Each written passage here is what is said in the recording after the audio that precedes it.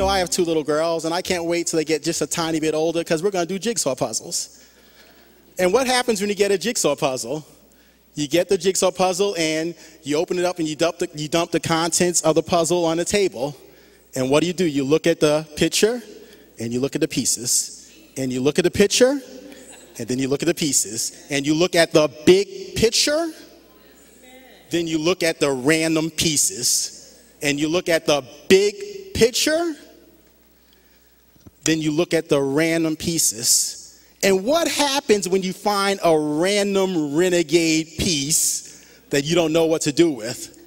Well, if you're looking at the big picture, it doesn't discourage you, because you know if you keep pressing on and enduring hardship like a good soldier, ultimately you will see how that random renegade piece fits into the big picture. And that's what Joseph did.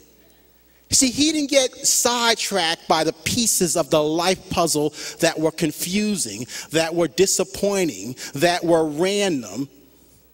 He kept focus on the big picture. What's your big picture? What has he called you to do?